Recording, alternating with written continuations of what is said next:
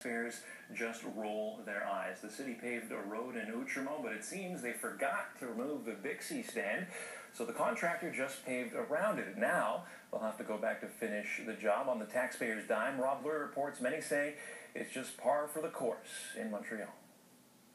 In Outremont, everyone's talking about the smoothly paved road that's not quite done.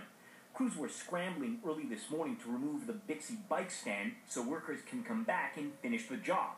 I think that's ridiculous and a waste of money, and it's a shame. Workers usually call Bixie in advance to remove stands before they do road work. Only here on Bloomfield near Bernard, they just forgot. Instead of suspending the work, the foreman made the call to just pave around the stand. That foreman should have called CTV and asked the rock to remove before paving that stretch of Bloomfield Avenue. He didn't.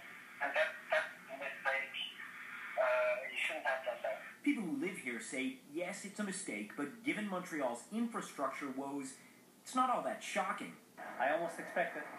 It's too bad. It's a very tremendous lack of concern for citizens' money. It's astounding to me that in this day and age, we can't do things properly the first time.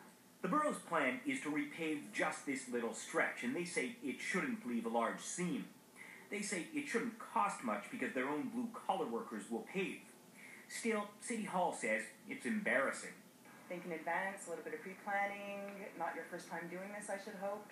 As for the foreman who made the wrong call, he'll have to explain himself to his supervisors. Meanwhile, the road is expected to be completed Monday. The borough hopes a good job will smooth things over with citizens. Rob Blur, CTV News.